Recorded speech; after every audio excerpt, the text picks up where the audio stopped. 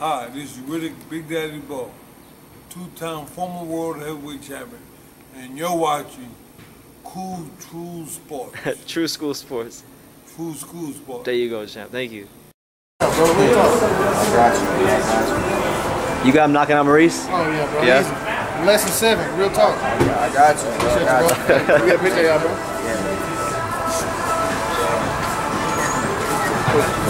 Hold it down, man. Take pictures. Yeah, I got you. Stand the next. We had you on. Yeah, I know that. Yeah, appreciate it. 1, 2. You gonna get him back up? Yeah. Thanks, bro.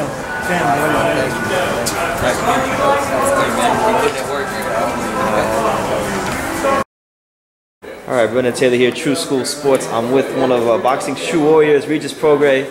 How you doing, Regis? I'm good, bro. Just got in Dallas, you know. About to go shopping, but I'm good. Okay. Yeah. Okay. You got a big fight announced yesterday with Maurice Hooker. April 17th. Yeah. How you feeling about it? I mean, I feel, of course, confident like every time, you know. I just can't wait, bro. I start training camp Monday, so I mean, I'm just like super ready to start training camp and just start getting that grind again, basically. Yeah. How do you feel like? I mean, I know that Josh Taylor fight was a close fight. Really could have won. It could have won either way. Right. How do you feel like maybe that loss has matured you? Has it changed you at all? I think so. Not that it did, but it didn't that much. You know what I'm saying? Because I mean, of course it did. You think about things that, like for me, like I always train for dominance. I don't train for just to win the fight. I always train to just dominate my opponent. You know, like so in that fight, I just did a lot of things I wasn't supposed to do. I gave up the middle rounds and I didn't box like I should. When I was boxing, I had a lot of success.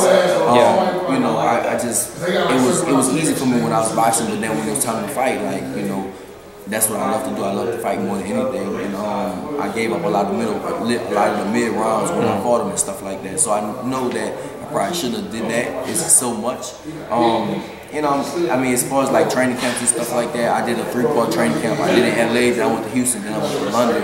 And it was just, you know, just a lot. You know, a lot of distractions. It was a lot of things. So this time, you know, I'm going to do my whole training camp at home in LA, and cut out the distractions. All my friends and stuff, I'm sending all them home so I can just, you know, be alone and just really concentrate on the task at hand. You know, boxing has to come first, you know, at that world-class level. You know, and like I said, when I went to London, we just had like a lot of things we was doing. It was just a lot of... Yeah, you had soccer games, you were going on the whole... Well, it was something we had to do, you know, but, you know, I'm talking about is like as far as all my people and stuff that was there, you know, like sometimes you gotta know when to cut it on and cut it off, basically. So, yeah. Okay.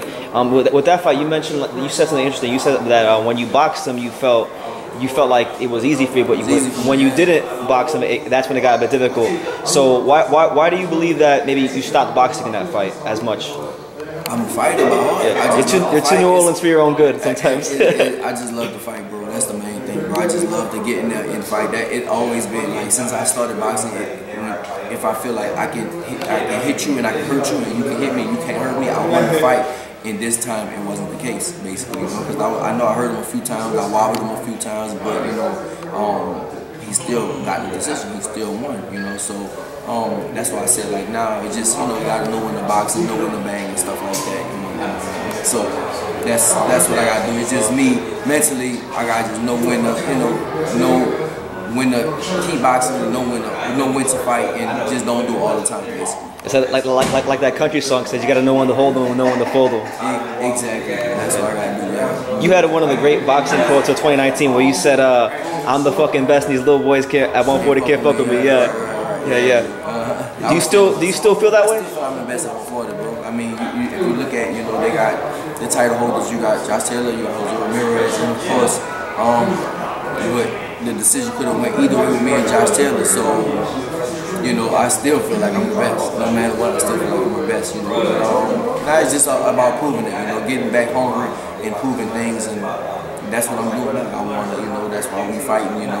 If I can't, I wanted them. I definitely wanted my Josh Taylor rematch, like, immediate. But of course, I'm not going to do that. We know that's not going to happen. I wanted Jose Ramirez fight.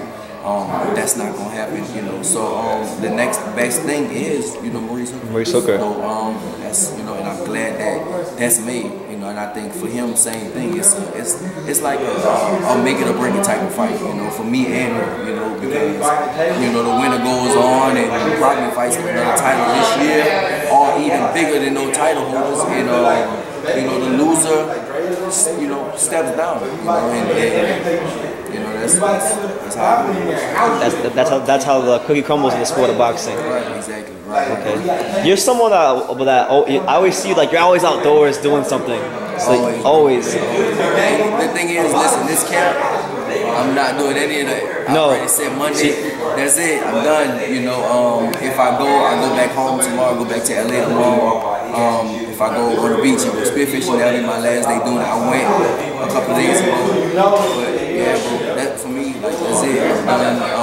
I think that's a sacrifice that I need to make because, you know, last camp, people saw my videos last camp, I was in the water, I was spearfishing, I was doing all kinds of stuff, and I just feel like, you know, like, sometimes you have so much fun, it takes, hey, how you doing? Hey, how you doing? You good? You good? Yeah? So, like I said, sometimes you know, you just having so much fun in training camp, and it's like you gotta go back to, you gotta focus, you know, you gotta go back to focus and stuff like that. And I think like last camp, it was when I started. It's hard to, it's bad to say, but it was kind of like a vacation.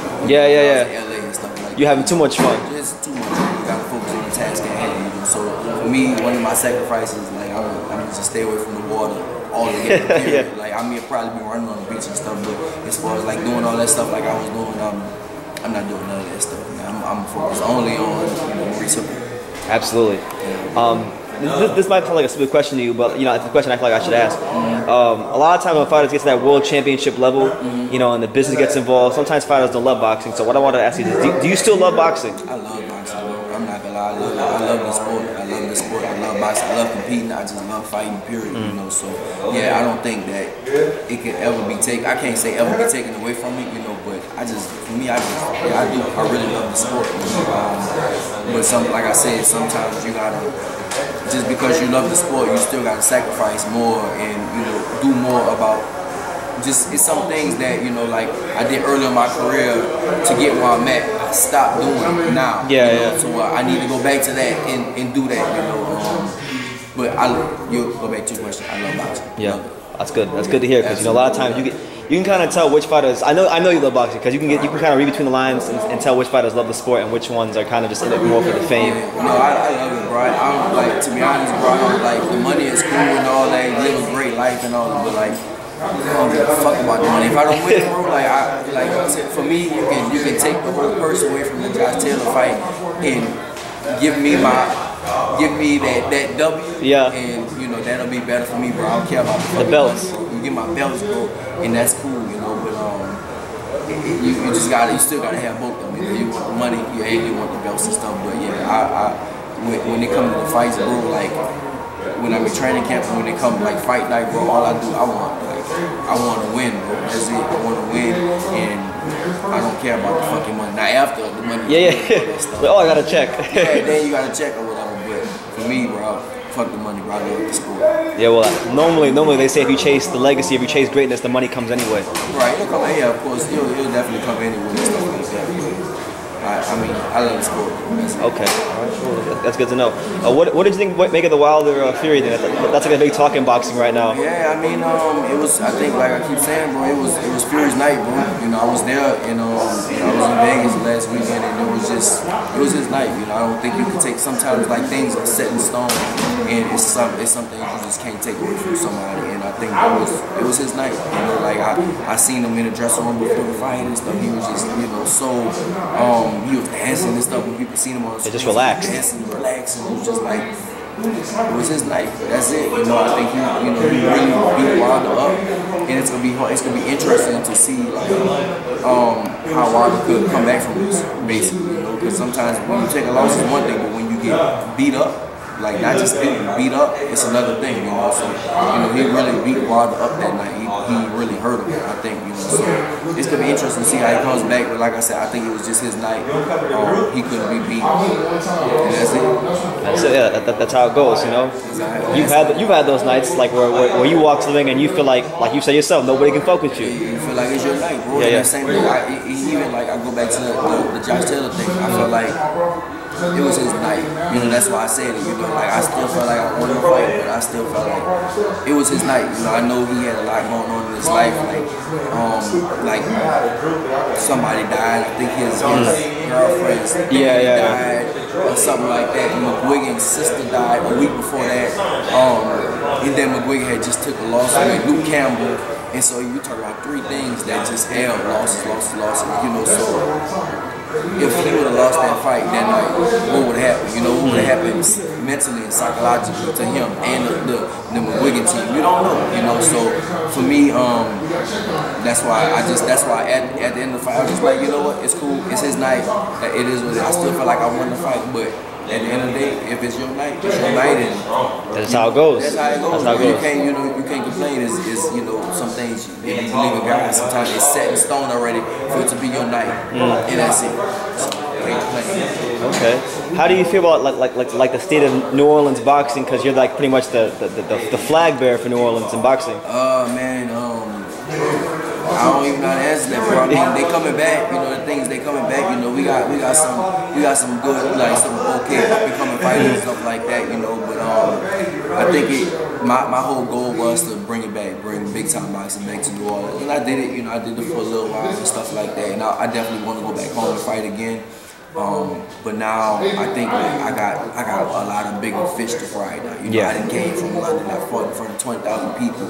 You know, so now I want to keep being in those stages. You know, so I mean, of course I'm gonna do whatever I can. I want to, you know, bring the big time boxing back. I did it already. You know, I did it once, you know, single-handedly. I did it already. So I definitely want to go back and do it again and put the up and coming fighters on the map. But you know, we'll see. But I know one thing I did is like, if it's not the fighters right now, it's the younger fighters coming up, and it's gonna be a lot. I go to a lot of schools out there and do a lot of charity work, so a lot of kids they see, and you know, hopefully in the next 10, 15, 20 years, it's just like a shitload of just great boxing. An explosion. Explosion of boxing coming out of New Orleans, and hopefully it'll be because of me. It's kind of like in basketball, like when Vince Carter played for the Raptors, basketball wasn't big in Canada, but now you see all these Canadians in the NBA. Right. Yeah. That's what I'm saying. Exactly. So that's kind of how I want to be. Be the same thing in New Orleans one day. So hopefully it can happen. Okay, Regis, well, any message to the boxing world about your fight coming up and your career moving forward? Just keep watching, man. Like I said, I start training camp in 2 days, and I just can't wait, bro. I can't wait to start, and I can't wait to, just get back to where I am, the #1 spot at 140. That's where I believe I am. And if people don't believe it, if they doubt me, keep doubting. I like it. I love. My back is against the rope, and you know, just watch. That's it. All right, there you have it. Well, Regis Prograis, one of Boxing True Warriors. Thank you for talking to True School Sports. Showtime, Sean Porter. It's Aerosmith Jr. Everyone, this is Jesse Vargas. You're watching True School Sports. You're watching True School Sports. All right. And you're watching True School Sports. Stay tuned.